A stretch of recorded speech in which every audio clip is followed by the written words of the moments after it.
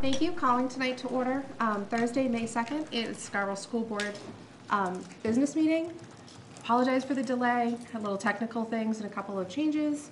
Can I have the attendance for tonight, please? Yes. Mrs. Durgan? Here. Mrs. Giftos? Here. Mrs. Glidden? Here. Mr. Gill? Ms. Castellanos? Here. Ms. Layton? Here. Mrs. Seither?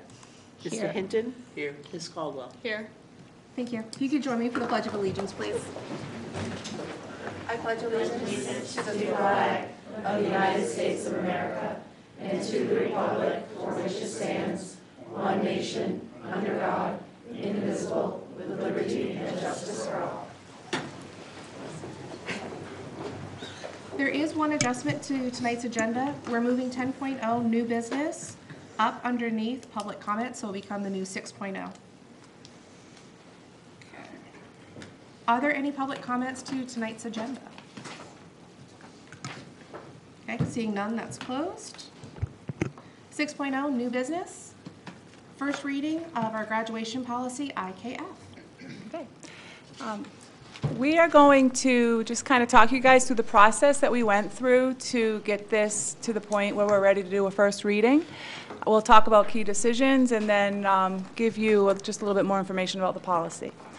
I want to talk about the process first because I think that it's crucial for the community to understand that this was started, and we've been working on this since about March 6th when members of the policy committee met with several members of ILT, Principal Ketch and Monique Culperson, and we were there to garner feedback about what direction the high school would like to take in terms of the graduation requirements. Then on March 11th, we had a policy committee meeting that was held at the high school. We invited all high school staff to a forum where they could speak to us about their hopes for the graduation policy. We followed that up with an ILT meeting that also included district leadership.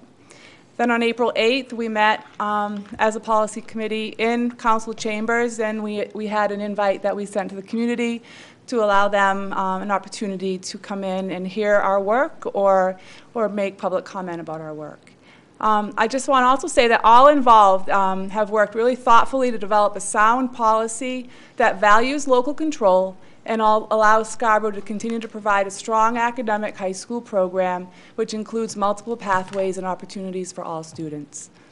And we, at the heart of our work, we looked at Title 20 and the new law that was voted on this past summer, which gave local control back and determined that each district could decide whether to expect a proficiency or a credit-based diploma.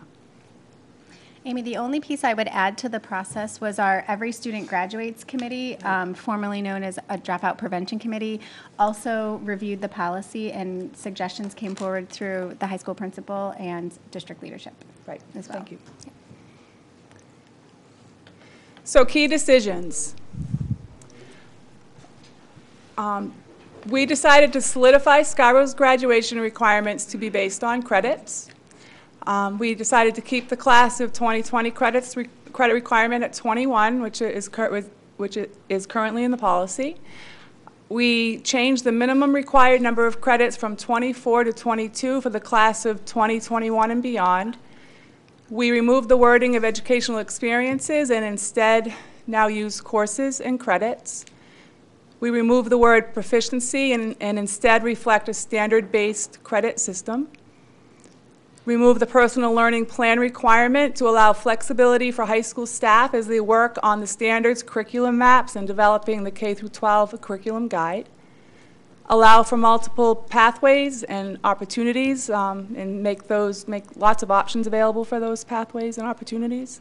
Expect that all students have demonstrated progress in the guiding principles upon successful course completion, which will be a fluid process because we all agreed that we're really never done working on those guiding principles, that we're always making progress towards those guiding principles, and the work that students do in the classroom reflect that. And also to promote accessibility for students interested in vocational school and also students receiving special services. So in terms of the multiple pathways and opportunities, this is already in our policy, but we reworked it a little bit and said that Scarborough High School offers all students multiple learning options that allow students to demonstrate achievement on expected learning standards, earn academic credit, and satisfy graduation requirements. There's a list of options there. Academic course offerings in the school, obviously, dual enrollment, early college courses. I learned recently that I think 22 students are taking classes at USM this year, I think. I don't remember the exact number off the top of my head. But quite a few, for sure. Career and technical education and programming, perhaps an opportunity for students, through the flexibility of the high school as they develop this, if they needed to earn a math or science credit through vocational school, they would have the opportunity to do so. Online or blended learning options, alternative or at-risk programming, apprenticeships, internships, fieldwork, exchange experiences, independent studies, and long-term projects, as well as adult education.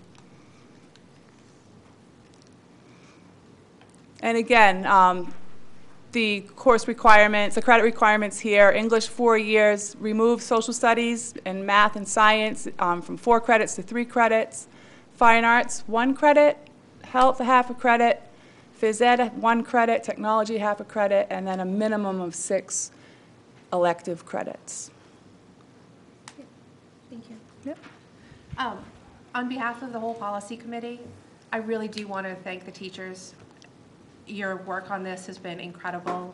Lots of late afternoons, late evenings. Your support of us has been greatly appreciated as we rework the policy.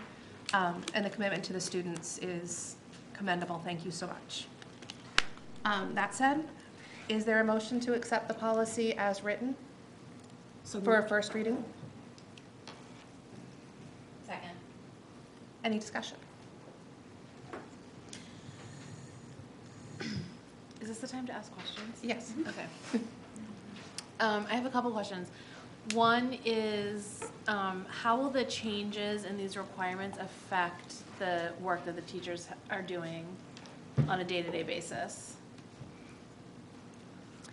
Can you clarify that a little bit more? What do you mean? I just mean that there's been so many things that we've done recently that has extra work or has required changes in the type of work that they're doing, grading or whatever that is. I'm wondering if this puts an additional burden to make extra changes on their day-to-day. I don't foresee any burden on them. I think it creates an incredible amount of flexibility for them to do the work that they indicated in these meetings that they were already doing. In terms of them, they're really working hard right now on the curriculum maps and what that looks like, what guiding principles are being worked on in each course. So I don't see it as an additional burden. I think we heard clearly from them that this would create a lot of flexibility for them to continue the work that they're doing in the district. That was my question. Thank you. Actually, I have another question if anyone else. So I'm just looking up here right now. Can you talk can you speak to the decision to take the credit or a year, I guess a credit or a year away from social studies, math, and science and leaving English? Sure. I don't know if I think Sue might be better served to speak to that.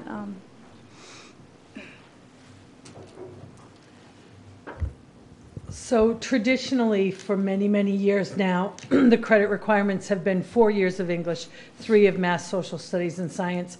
And really, by and large, many of our students do 4 years of each as part of their preparation.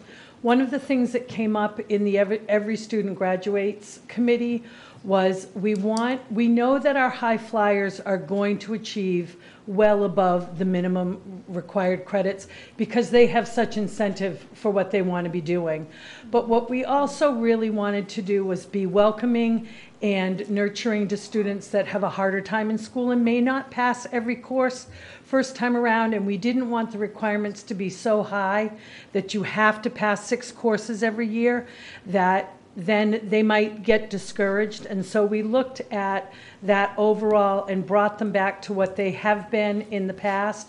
And we did add that 1 credit, Kristen's idea she brought forward, that in adding the the new schedule, where they now have 8 course options a year, that we did think raising the electives 1 credit over the 4 years would be a way of expanding that a little bit, but not an overburden for students that will have a little bit harder time getting their credits. So that is 5 currently, and it's Yes, the proposal electives is 6. this year for juniors and seniors, before any of the changes started, was 5, and we have moved that up to 6. Okay.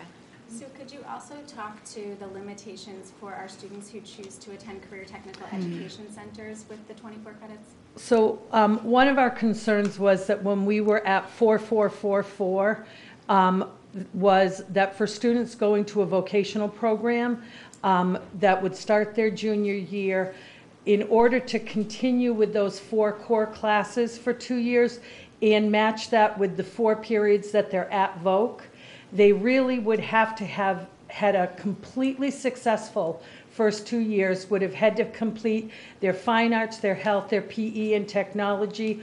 All of that would have to be in place to be able to do their junior and senior year with 4 periods of core and 4 periods of voc. And so again, we just worried that for some of those students that are real hands-on learners, they might have had a struggle in the first 2 years, which would make it really hard to engage in those programs their final 2 years. And the other thing I would add to that is that there's a big movement to kind of rebrand and destigmatize career technical education, and really moving away from it being just a vocational program for students who are not considering college, to it being a more career technical education experience on your way to postgraduate work and or college. And so we know all of these decisions are also backed by data. We know that there are students currently who might be interested in careers in the health fields and are not accessing career technical ed right now because of the way the scheduling is, or the way the scheduling was. If they had to have 4-4-4 all the way down, they wouldn't be able to manage both because of the timing of our schedules they're not perfectly aligned. So they don't have as much access. And the other piece too that we talked about was being able to, as we keep the policy flexible enough so that as we continue our curriculum work and aligning it to the standards, and as the career technical ed centers do that as well, really could there be a way for students to earn a math or a science or even an English or social studies credit by, in their attendance in the coursework that they're doing at those career technical ed centers. Again, trying to promote that and have more students access that real hands-on, relevant experience that the career technical ed centers offer. Mm-hmm. Thank you, Sue. You're welcome. Any other questions? Couple of quick things. One, this is probably going to look a little different, especially for the folks at home. Usually we have read the policies and we have highlighted the changes. We're piloting something a little different. We sent out the policies in advance to the entire board to read. They're posted online in the website so that people could have a chance to read them and absorb them, rather than hearing somebody read it and try and put it all together. For the folks at home, if they're looking at the numbers, because I know we had mentioned both 21 and 22 credits, just as a reminder, the 22 credits are for our current sophomores, going to be juniors next year, for the class of 2021 forward. It's still 21 for this year. And just as a last thank you to our administrators, thank you for opening the door to the high school to let us in. Monique, thank you for all the time that you spent with us as well in getting this together. And of course, Julie and Joanne. If there's no other comments, I'd like to vote on our first reading. All those in favor? So moved. And Leanne, just for folks interested, could you clarify when the second reading will be? Yes, the second reading is going to be at our next meeting on the 16th, and that is to ensure that we can get the handbooks updated and be prepared for next year's graduation, that everything is all set with the new graduation requirements. Okay. Going into 10.2, the first reading of our policy for students with allergies and sensitivities, also known as JLCEA. This one, the committee we had brought this forward in February and decided to take it back, reworked it, meeting with our nurses and the administration, And we created a new policy that supports the protocols that were written. They're very in-depth protocols that are in place, but we made sure that we had a policy and protocol that supported the students that had those needs. And again, just making sure that we, in this pilot process, for the parents who had reached out to us and had concerns about the removal or what the protocols meant, how is this going to impact their children, we proactively emailed the policy and the protocol to them to read them in advance, as well as posting them on the websites. Again, a lot of work went into that, and I appreciate everybody's input on getting that to a place where I think we feel very comfortable in bringing this forward for the first reading. And with that, is there a motion to accept the first reading of the students with diagnosed allergies and sensitivities for a first read? So moved? Second. Discussion? Okay, seeing none, all those in favor? Excellent, so moved, thank you. And then the last of the new business is the middle school girls lacrosse assistant coach. The recommendation is to appoint Maddie York as the middle school girls assistant lacrosse coach to be funded through the general fund. So moved. Second? Okay, all those in favor? So moved. Thank you. Okay, moving back to 7.0, the superintendent's report. So to all of our teachers who came tonight, you're welcome to stay through the superintendent's report and the presentation, or you may also choose to leave at this time so you can rest up for tomorrow. Thank you for coming. Thank you for coming. Thank you for coming. Appreciate it. What's tomorrow? Friday. That is a special day. No, they have to get up bright Rest and up early. extra hard. We need them fresh for Friday.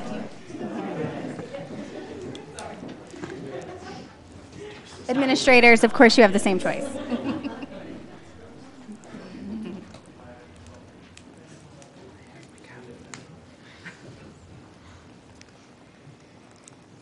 All right, thanks for hanging in, everyone else.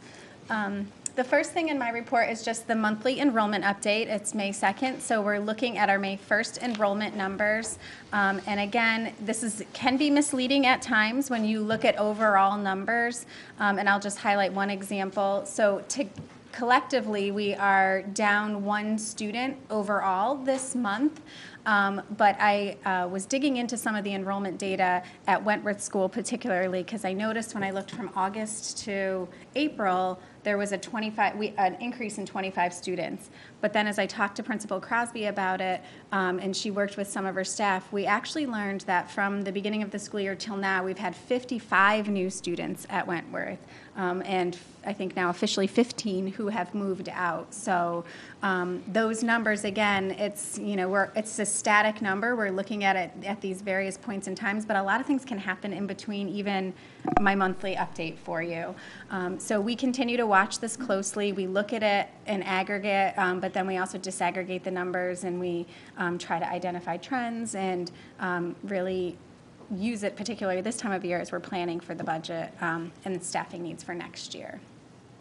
Again, for those who might be seeing this for the first time, the 2 middle columns here, the 2016, obviously, that's our older enrollment study. So now we're curious to see how our new enrollment study is playing out comparative to the older study. And if you've been following enrollment like we have, you know that we were not using this number ever because we knew that it was not going to align with Scarborough's growth. We've been using this new housing projections. And now our long-range planning committee has selected to use this best fit model plus high multifamily impact is what MFI stands for. And so when you take a moment and just look across, you can see that our new study is fairly accurate, plus or minus a few kids. And so we feel really confident using those numbers as we're making our budget projections going into the school year. And we'll continue to watch it. The next item, I'd like to invite our Director of Curriculum and Assessment, Monique Culbertson, and our Improvement Strategist, Kathy Terrell, to the podium. They're really going to give you two critical and timely presentations tonight that I'm sure they'll introduce to you, but they'll be talking about our comprehensive needs assessment process. This is a process we're really proud of as we strive to be a school system that's continuously improving. And then they'll also talk about the Every Student Succeeds Act, which is the replacement for No Child Left Behind, and the grants that we are eligible for. And this will serve as our public notice of that process, which I'm sure Monique and Kathy will go into. Hi, I'm Kathy Terrell. I'm the Improvement Strategist, and I'll be sharing our progress on the Comprehensive Needs Assessment, and Monique Culbertson will be sharing an orientation to the Every Student Succeeds grants.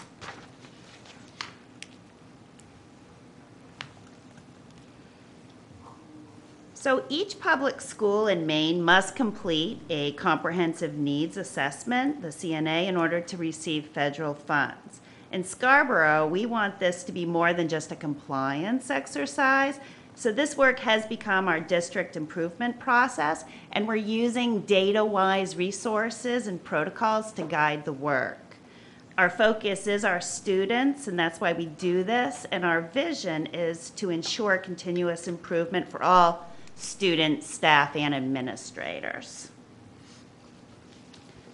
So the purpose of the CNA is to inform our district improvement process, and our document reflects the school's current states, practices, and functionalities.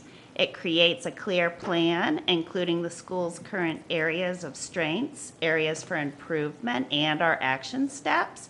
And it creates a purposeful and meaningful approach to leverage our state, local, and federal funding and inform data-driven decisions.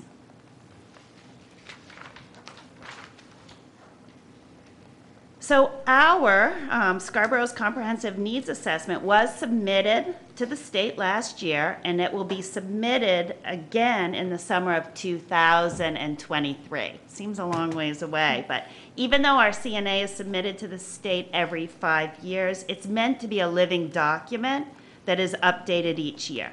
Therefore, we scheduled 3 meetings for our CNA community team this year.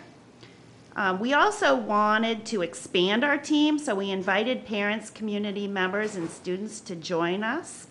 So we now have 12 parents, 6 community members, 5 high school students, 8 teachers, a school board member, 7 school administrators, and 4 district administrators on the team.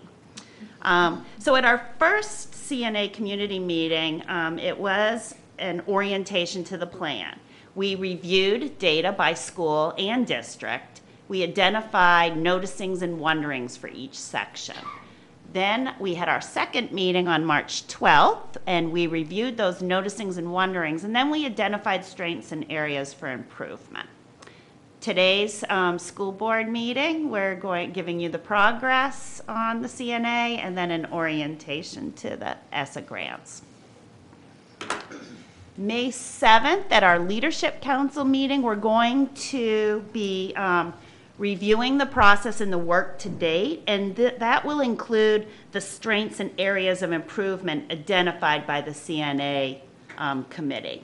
And then we'll be reviewing and updating our focus areas based on evidence, and we'll be aligning our resources to both local and ESSA. On May 28th, we'll have our 3rd CNA community meeting, and at that time, we'll share the Leadership Council's draft of the focus areas under consideration, and then also the alignment to the proposed budget. We're also going to talk about our initial thoughts on the ESSA funding and public input. Then on June 11th, we'll have our Leadership Council meeting, and we will develop our progress update on our building and district goals that are in the CNA and finalize our ESSA project proposals. Then on June 20th, we're coming back to the school board meeting again and sharing the district progress and the update on the CNA, our district and building goals, and we'll also share those ESSA project proposals.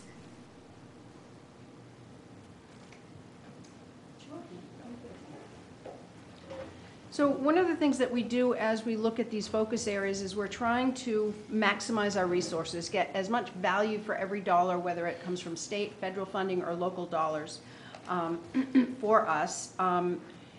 In order to address the needs, one of the pieces that the CNA process has allowed us to do is really take a closer look at the data and make better decisions in and around the data.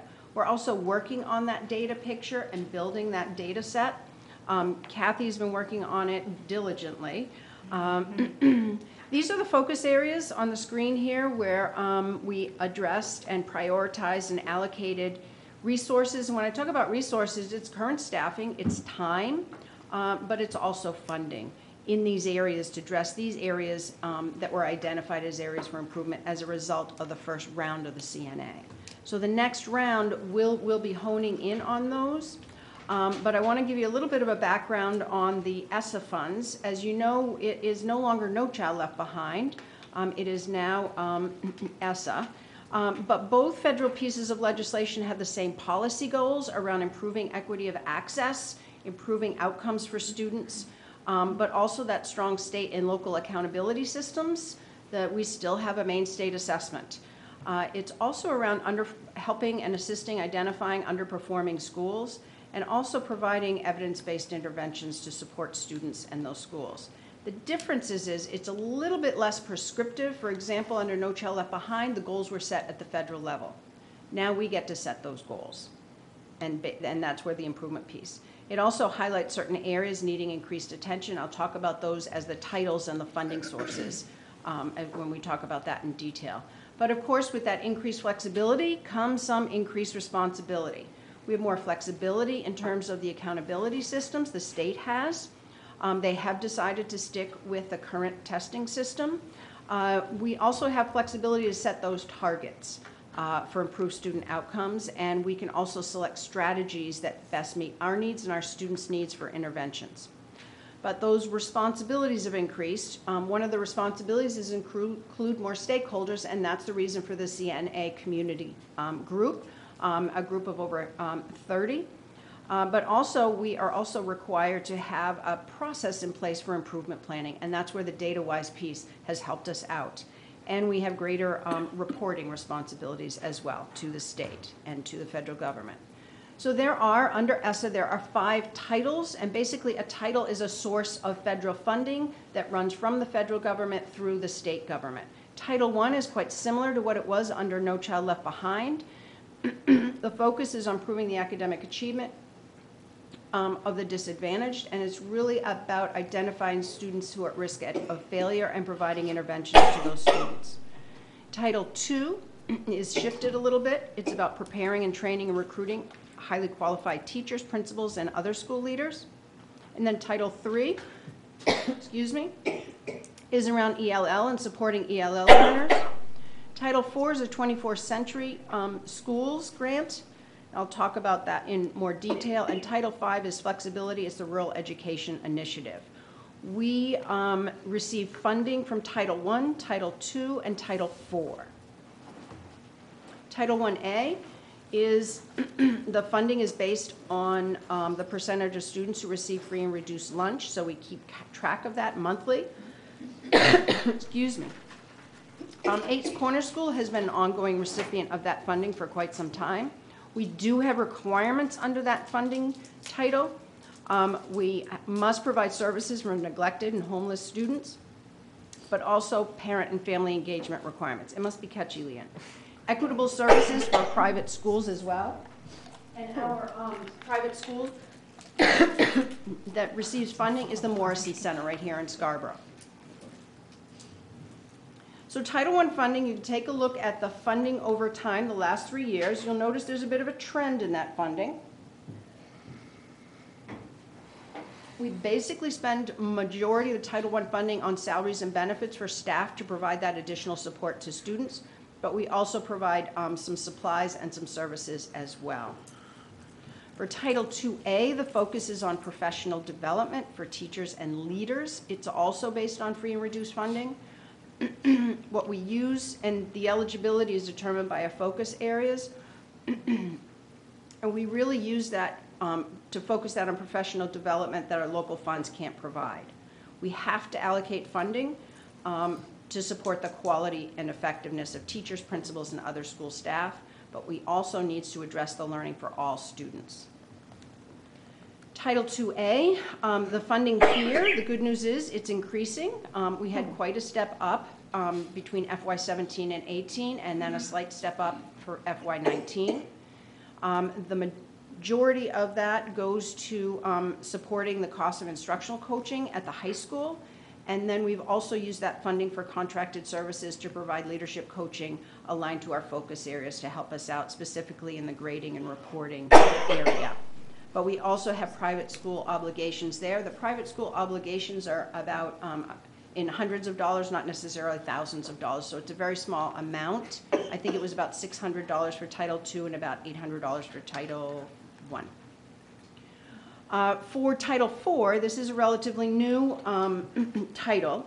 Again, based on percentage of students who qualify for free and reduced lunch. Title IV is interesting in that the eligibility is determined by our focus areas, but also we have to give high priority to those schools who have higher free and reduced lunch numbers. And we have to allocate funding for one or more of these areas. So well-rounded education, and those are areas like environmental education, music, arts. The list is rather long for those pieces. STEM, we've used it for STEM, world language instruction, history, civics, government, geography, college career counseling, volunteerism in the community, integrating multiple disciplines, so it's pretty wide open there. But then we also have to allocate funding for safe and healthy schools, and in that area there are two categories: safe and supportive schools, so the funding can go to things like preventing bullying and harassment, school dropout prevention, school readiness, but also student physical and mental health, substance abuse prevention, school violence prevention, nutritional education, trauma-informed classroom management, mentoring, school counseling, social-emotional learning, those kinds of activities. There's also effective use of technology, but that is not to exceed 15%. We don't get a lot of money compared to the other titles in this area, which is a challenge for us since there's such flexibility under this title. But we have used this funding. In the first year, we used it to support the school gardens at Wentworth. Some of the funding went towards that, but also social-emotional learning at the K-5.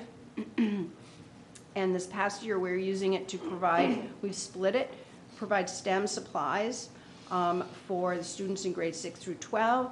Our visits in our schools, you saw some of those supplies in the middle school classrooms around some of the Lego materials. And at the high school, it's supporting the technology classes, and they're also buying some of the similar kinds of equipment for our students. So in planning for FY20, the timeline is set so that we can get input from community and staff.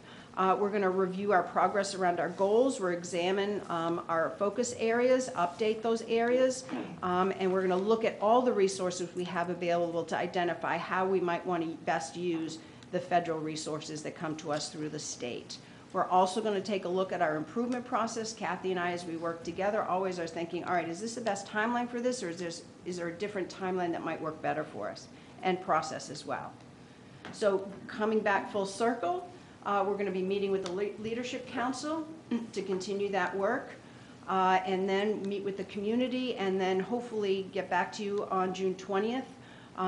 We never know what our allocations are going to be for the coming year. Hopefully, we have meetings, DOE meetings coming up next week, the week after, and sometimes we get a handle on maybe some preliminary numbers and allocations around which we can plan. Thank you. Thoughts, comments, questions?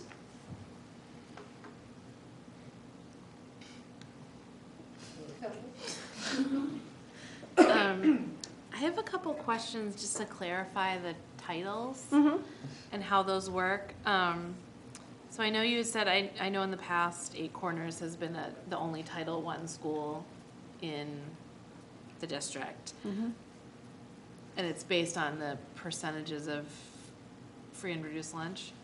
Yes. Okay. So So how are other schools eligible for Title II and Title IV?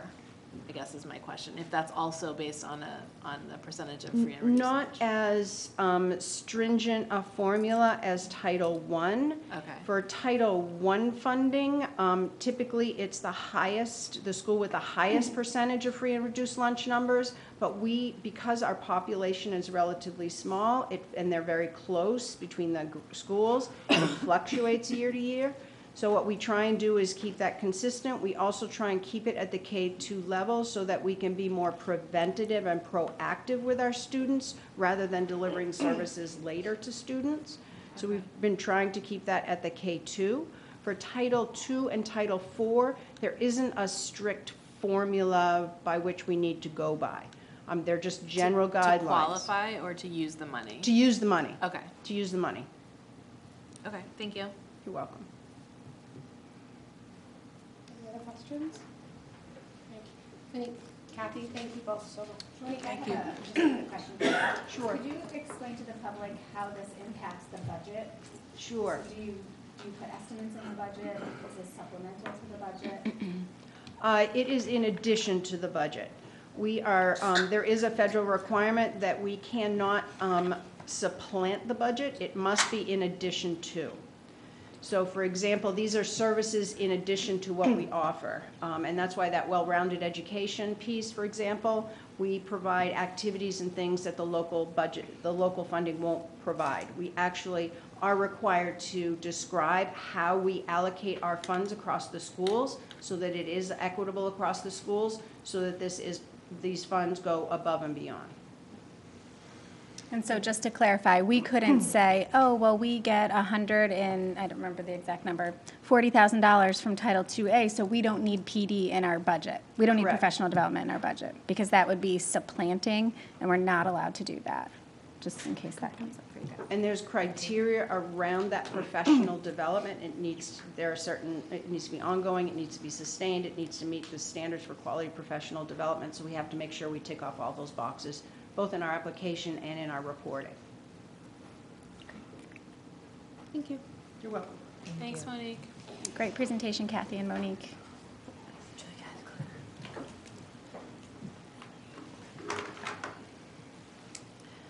Okay, moving on to 8.0, the chair's report. I thought long and hard about what I wanted to talk about, if you can click to the next slide, about what we were going to talk about tonight from a chair's report, and thought about all of the work that we've all done collectively, from the administration to staff to the board, in preparing for the budget. And it is probably the single most important thing that a board can do is advocate for a strong and reasonable budget. So I am turning everything over tonight on the chair's report to our finance committee to talk about that very topic. No pressure. Not at all. So, thank you. So, I want to review sort of where what we've been doing since first reading. That brings us to today. Fun animations, and then what's going to happen between now and second reading. So this is just as much an additional sort of channel communication for the public as it is for you guys in preparation for our workshop on Monday. So we've had a lot of meetings over the course of the last 10 or so days. The Finance Committee have met with Kate and Julie and district leaders to ask some more questions and just to go through the line items in probably a nauseating detail.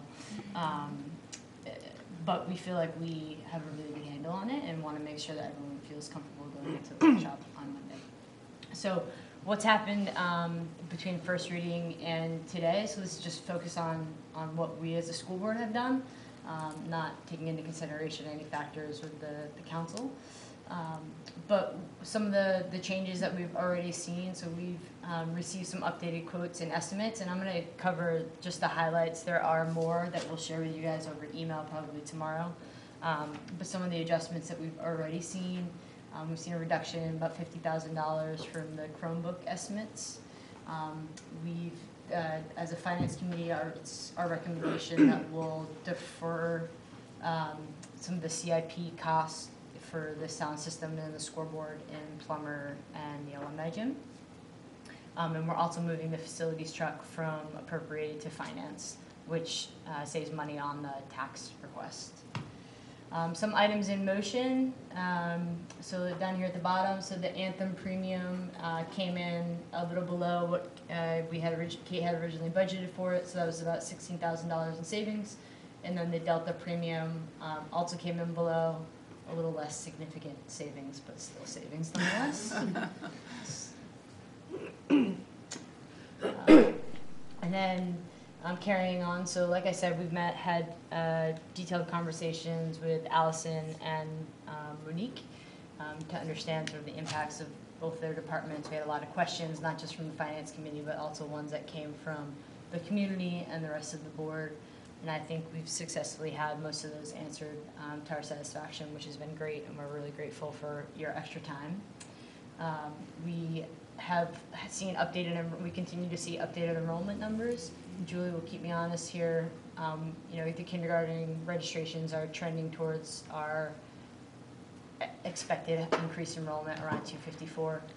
I don't know if you have another updated number from today. I don't. I know it changes. Yeah, I don't have actually daily. it in front of me. I didn't No bring worries. that But trending in that direction. And as of yesterday, there's 35 incoming kindergartners who have an individualized education plan. I think Allison said as of yesterday, they're about halfway through those IEP meetings. And so there is a possibility, if everything stays as is today, there is a possibility that based on those needs, we will be able to reduce one of the 9 ed tech asks down to 8.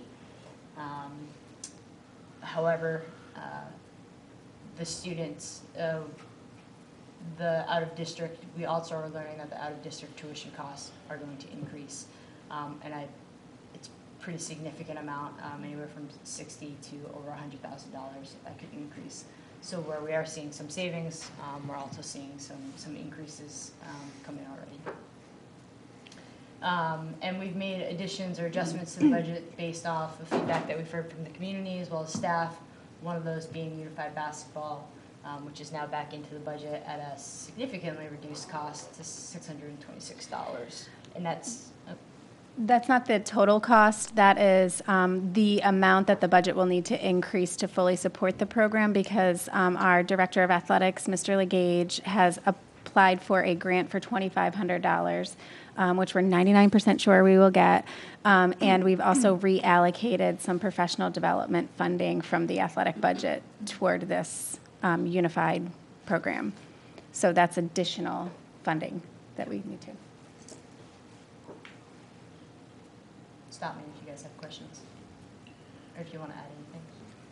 No, I would just maybe clarify that, because now I feel like we've gone all the way around, that it is a reduction of the original estimate of what we budgeted for. Yes, it's a significant reduction. We reprogrammed the proposal based on some different standards than what we were using in the original proposal. Right, so the new added investment to fund the program is $626. Yes. Which is not the total cost of the program. No. That's what you're saying. Right. Up here. But that's, yes, that's the budget increase. So where to from here? So on Monday, we have our budget workshop, joint workshop with town council. The agenda and expectations for that meeting are that both the school and the town will come to the table with their adjustments, whatever updates they have, given the direction that we had, which was $1.3 million overall. We are continuing to believe that the budget that was put forward was responsible, and it was done. It was put together, really thoughtfully through the work of our leaders, and we'll continue to support it, being considerate of the changes that I just mentioned before, and probably some more that will come over the next couple of days. There's no action that will be taken at that meeting, so that's strictly just a discussion-based conversation. Where the action is taken is on Wednesday night, next Wednesday, Town Council Finance Committee has a meeting, and they'll decide what their recommendation will be to the town council, and then the town council, at their second reading, will decide whether or not they're gonna make specific appropriations to the town and the school. And at that point, we'll have 24 hours to turn around a second reading budget.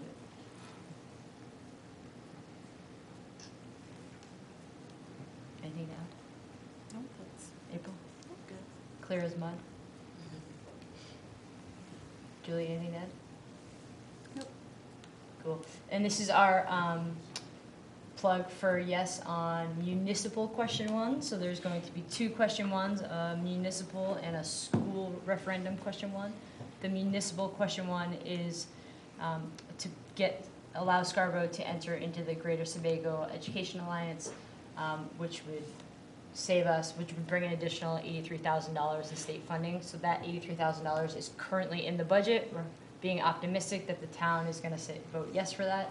If that is voted down, that $83,000 comes out of the budget, and $83,000 is equivalent to roughly 2 FTEs in some cases. It could be 2 ed techs, including salary and benefits, 1 teacher, including salary and benefits, and then some. Yep. So it's significant.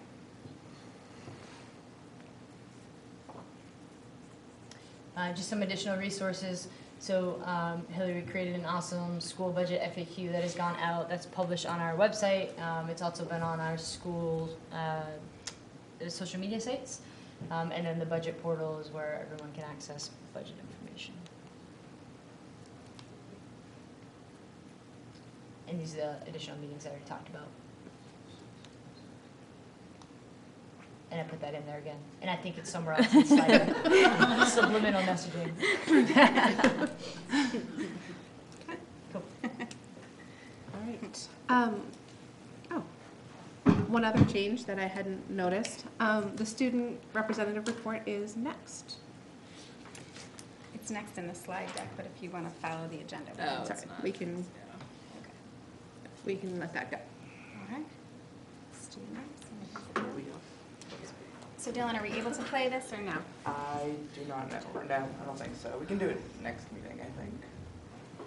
What we can also do is post it with the meeting materials, a link to it with the meeting materials so that folks can access it. But why don't you give us a little overview of what it is? Okay.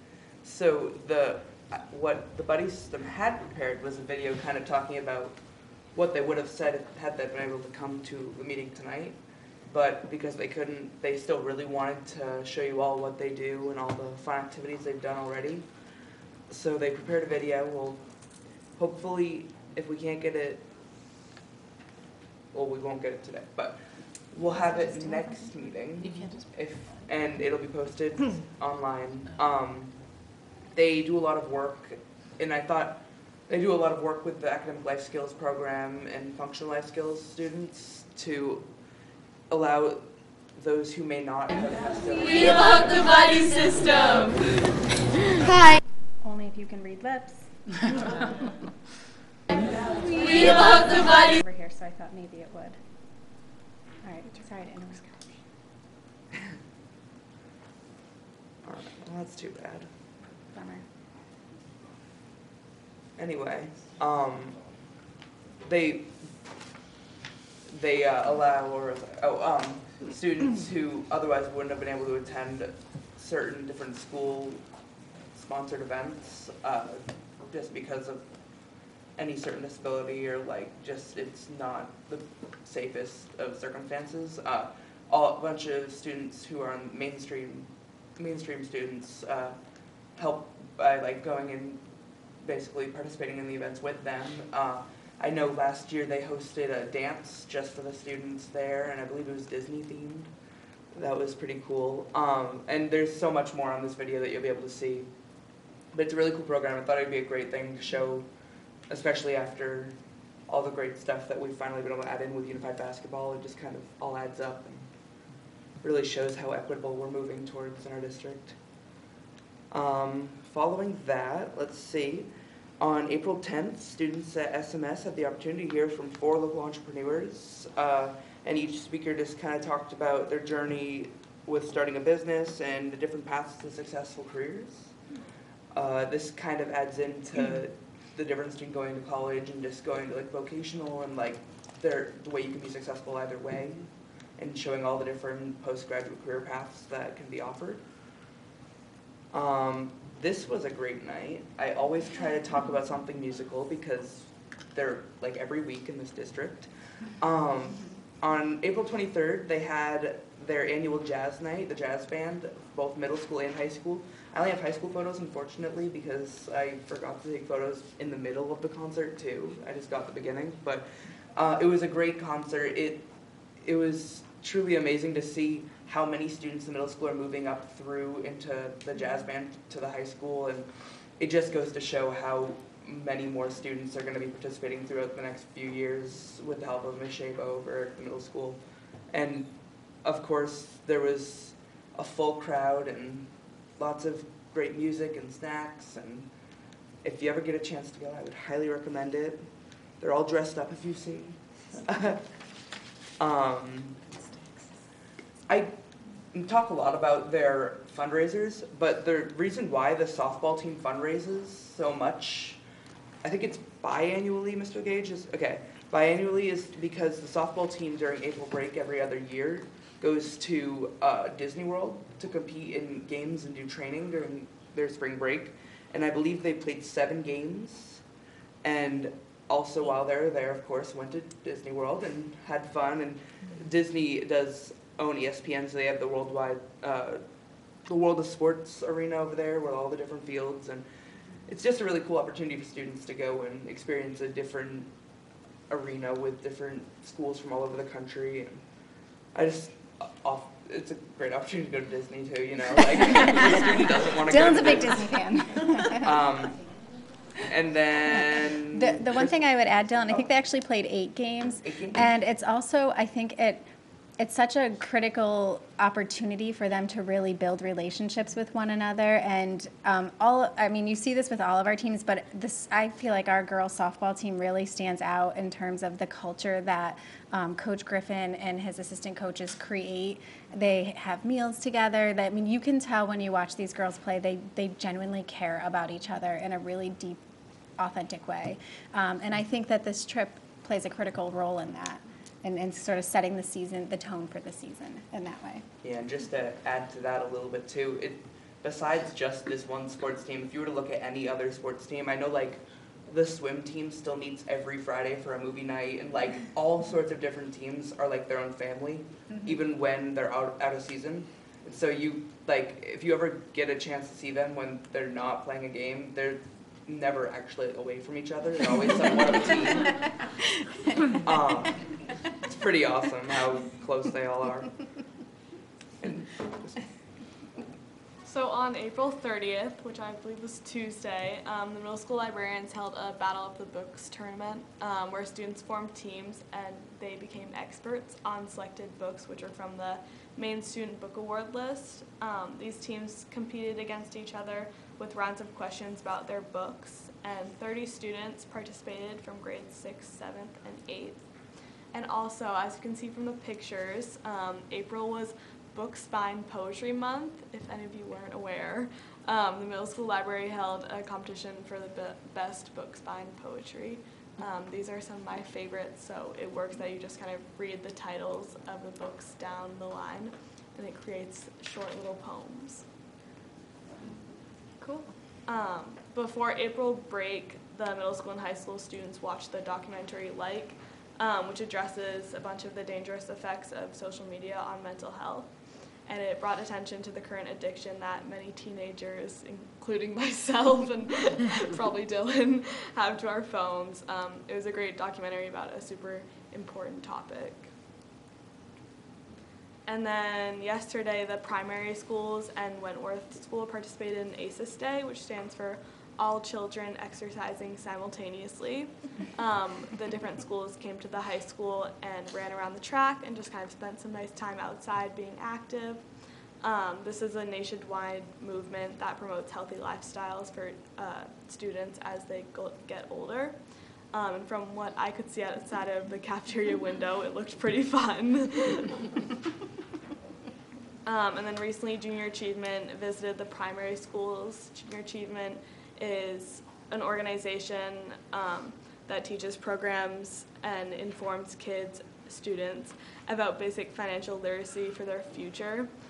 In the primary schools, they discuss wants, needs, and important job skills. That's all. Can I ask a question about the documentary? Mm-hmm. How did the students receive that? So I don't know how the middle school received it, but we had during our AE time, they brought us down to the auditorium and played the documentary down there. No, I mean, like, how, like, Oh, did it, like, how, how what did kind of, we- sorry, what kind of an impact did it have? I mean, I thought it was very impactful. It definitely made me more aware of like how social media is negatively affecting us. They talked a lot about, you know, how many likes you get on an Instagram picture and how that like people think that defines them, and a bunch of other ways that like social media companies such as Snapchat are making how they're changing their company so that kids will be more like addicted to the app and will go on it more, and how it just is a very addictive social media is super addictive. So I thought it was very interesting, and a bunch of my peers, I think it was very impactful for all of us. Kristen, do you have any ideas, not to put you on the spot, or maybe you and Dylan could think about this and talk with some of your friends about it or your peers about it? Like, how do we continue this conversation? Because it really, between social media and Juuling and, you know, companies really are targeting targeting our kids, our teens, and we say teens, but it's not even teens because it's starting younger and younger in the middle school and even at Wentworth in some cases. What can we do to be really relevant and have these conversations in a way that are going to resonate with you all and help you want to change your behaviors or help us think differently about the supports we provide that might help you?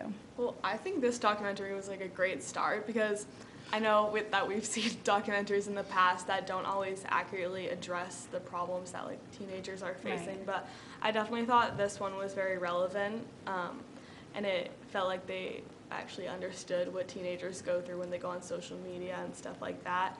So I feel like just spreading awareness and showing more documentaries and even integrating this kind of learning into the classroom, I think would help. And Dylan, as the club network coordinator for the next few weeks, do you think that there's a good alignment or fit with one of our existing clubs that might want to continue the conversation or help? I don't know if there's any specific club that would kind of align with this specifically. I mean, like, service clubs would probably be the best one to look at just because those have already such a high participation rate. I think that to make the biggest impact, you just got to start as young as they come. So before they're using it, teach them how to use it. Just kind of like how we do with like technology at the school. You just like we give them a laptop at K2, but they don't take it home yet. You teach them how to use it before they can start using it. And Right. I think that it'll just prepare them more. I mean, asking a student to change when they're like 17, 18 years old is like speaking to a wall. Nothing's gonna happen.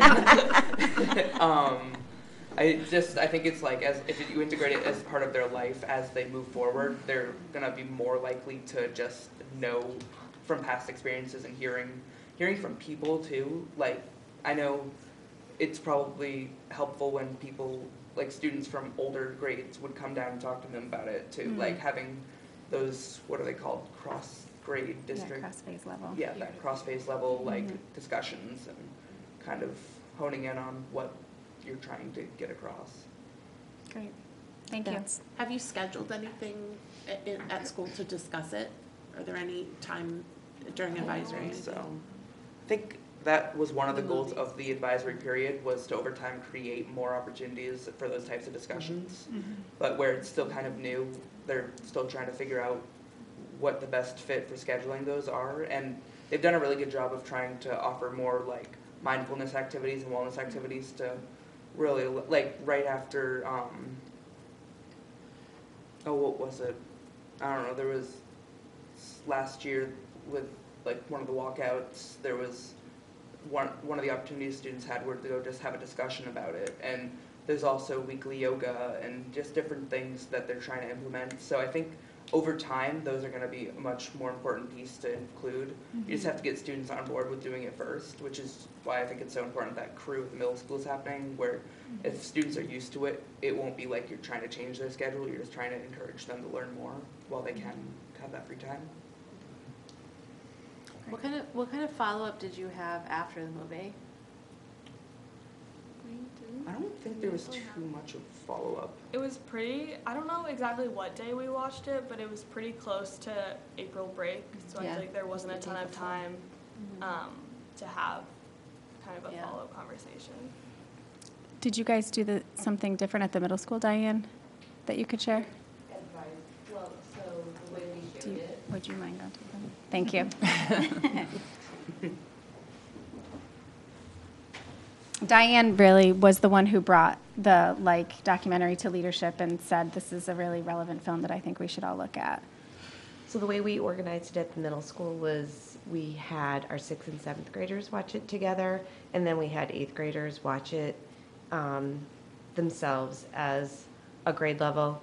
Part of that was just in terms of structurally, we could only seat so many students in the Homer Auditorium, and so as we thought about what two groups would we pair together, we really felt like it was most appropriate for the 8th graders to have their own showing. And then our advisors for crew had shown a snippet of the trailer to students before they had seen the documentary so that it would stimulate some pre-discussion, and then looped back the next advisory after. So again, I think it's just how do we keep putting that messaging out there so that we grow awareness, we make people more mindful and deliberate and self-aware.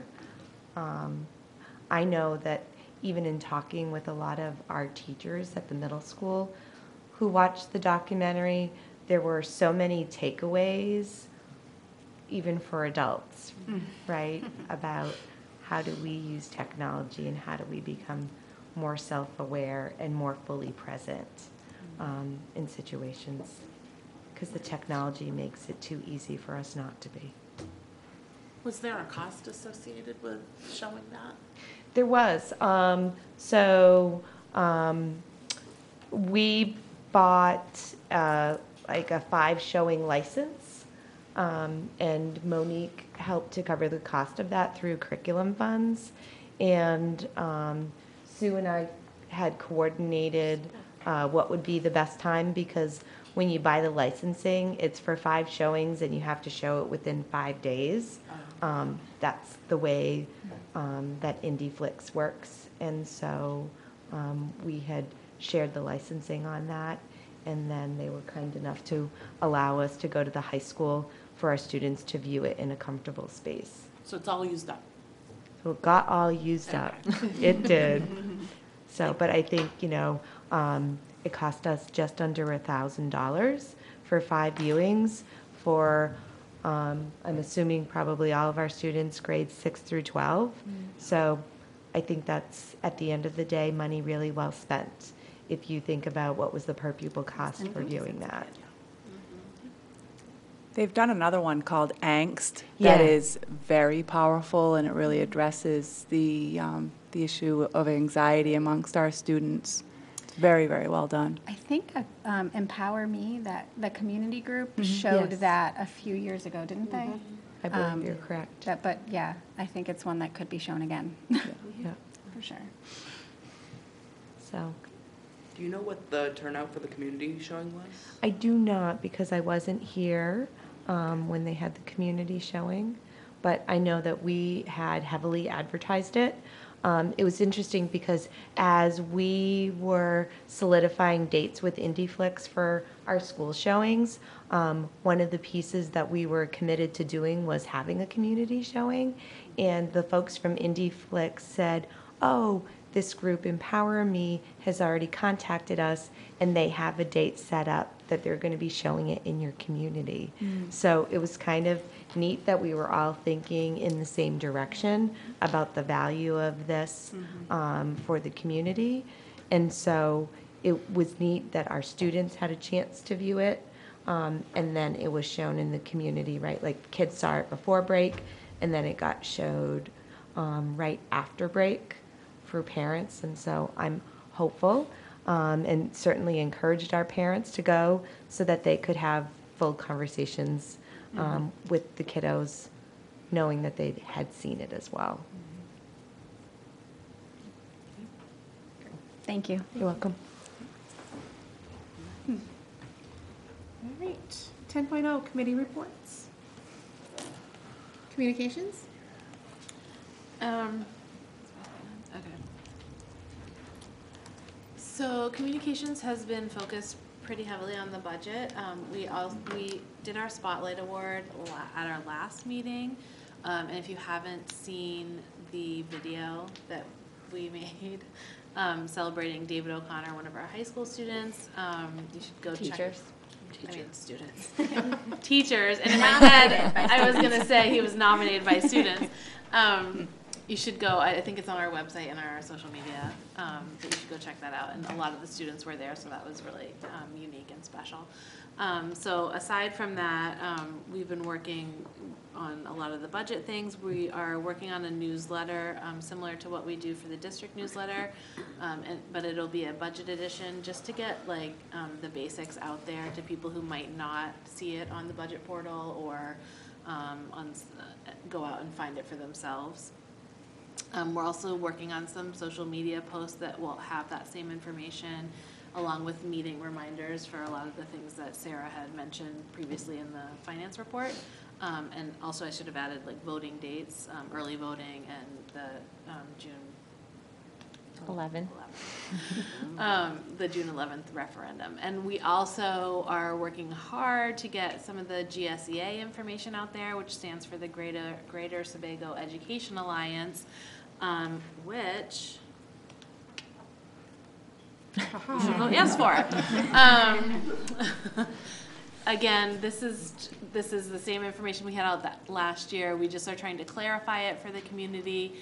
It will be on the municipal ballot as question 1. And again, it is asking if the community will vote to allow us to join the Educational Alliance, which will save us money in shared services and also bring in an additional $83,000 worth of state funding. And just to clarify, the school referendum question 1 will be, do you favor the school budget? So easy to remember, question 1. Yes, yes. Yes. I wasn't going to say anything. You said it. I said, as long as it's not paid publication. Can I add one thing, Hillary? Yes, please. It's that Chief Thurlow has generously offered to give us his In the Know section in the Scarborough Leader for the edition that will come out the week of May 13th. And we plan to use that section to dedicate it to information about the GSEA, to get that information out into the community. So look for that in the Leader. That's great. So is that due tomorrow? I think it's due the 13th. No, yeah, it's whatever our internal deadline was Monday, May 13th. So we're okay. That's Yeah. ours. Okay. Curriculum. So today we had a super fun day. I know Joanne's going to yell at me for using fonts that are hard to read, but I just they look nicer. Anyway, today, so I just want to say thank you to Julie and Monique and the principals at all our schools or the administration, actually, I should say, at all our schools, who planned for the members of the curriculum committee and other school board members to do a walkthrough at each of the schools. We had the first 3 schools, so 3 weeks ago. And then today which is why I'm tired, because I've been walking through schools since 7:30. Today we had our final day where Look at the administrators all like, tell me about it. We had a middle school this morning, and then we popped over to Wentworth, and then finally we had Blue Point. So after today, we've been to all 6 of our district schools, and I just put that it was the cutest classroom there. The kids had worked on making the chains, and then they made it into a big rainbow around their room. That was at Wentworth. And so it really was helpful for us. I think a lot of us were able to go to at least one of the schools. But what was really special for us was that it allowed us, you guys tell us about all these things that are going on and we hear about them. But it really allowed us to go in and see it in action with like actual kids doing all of this work. And it was really energizing and I think helpful to us to be informative as we make some of these decisions at like the higher level. I don't know how to use it. What was I going to say? Oh, and also the idea that curriculum isn't just a book that you use anymore. It's really, I think as I've been learning more and more about it, it's basically all the teaching and learning that happens in the schools. And to be able to see that firsthand and actually participate in a lot of it, I mean, we jumped right in for a lot of it. And it was fun and informative. And our second benefit, which was one of our goals, was that we got to meet a lot of the teachers and staff and students face to face and talk to them and just say hi or answer questions or whatever it was. So, no, I'm not done, Julie. Oh, I was just gonna say, when Hillary said jump right in, she literally jumped right in. She did the crab walk today, a backwards baby crawl. She participated in first grade gym. I participated in the first grade gym class. Full on participation. And including a refresher on your healthy food groups. Yeah, which actually has changed significantly since I learned about the food groups. So that was a good informational session for me. So these are our middle school tour guides, Ben and Shruti, with us at before they. Actually, no, this was at the end of their tour. So a lot of the schools had student-led tours, and they just did such an amazing job going through. These guys are middle schoolers, obviously, so they were able to answer our questions. They were able to, they were really good tour guides. They took us all over. They gave us a really good feel for what the school was like, and then we were able to break off into groups after that and go visit some individual classes. And there's Mrs. Netto hiding in the back. And then here's Greta, our first tour guide at Wentworth of, oh my gosh, how many did we have, Kelly?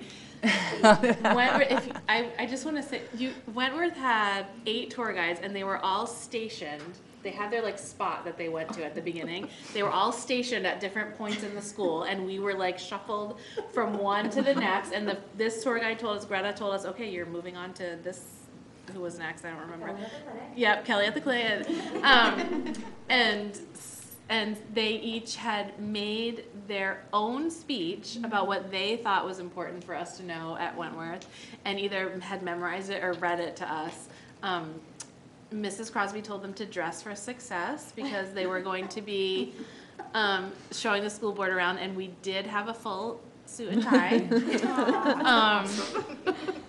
It was really, really, really amazing. Can I just add one thing? Yeah. The pride that the students exhibited when they were talking about their school was it was just really inspiring. Yeah. It was very, very powerful. They love their school and take great pride in it. Well, and not just Wentworth, all of them. That's what I mean. Yeah. Like all 3. I mean, they loved their school. Yeah. And these guys actually said, we were so excited for this. They were really excited. These are our Blue Point tour guides so Julie and Monique came to, I think, all of the schools with us. And then there's Mrs. Martin way in the back there. So those were our tour guides for Blue Point. They brought us around. And then we also had the opportunity there to go in and see some things in action. And I just thought it would be cute to see the little pictures of them. That's it. So fun. So just not really an update, but just an acknowledgement that the school board is currently in teacher contract negotiations with the Scarborough Educational Association, and that it's a confidential process, nothing to share, but updates will be provided when appropriate. Thank you.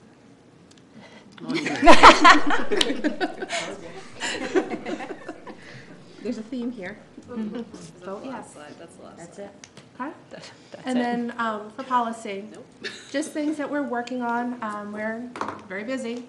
Agenda planning, policy BEDB is under review, as well as our wellness policy, JLAA. And on deck, we've heard a lot tonight about social media and communications, and just making sure that we've got policies that are relevant on the books. So we're starting those next, along with our school resource officer, MLU. And our next meeting is May 29th at 4:30 in the central office.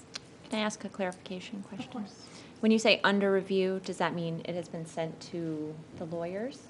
Or under review internally amongst you guys? Both, actually. Okay. Agenda planning has been to the attorneys and has come back. Okay. We just figured that with two very weighty first readings, we were going to hold one. Yep. Wellness, we kicked off, and that should be going to the attorneys for review probably after that next meeting. Thank you. Absolutely. And with that, is there a motion to adjourn? So moved. All those Second. in favor? Thank you all very much. Thank you. Been together, I hope to be there. I'm like, right.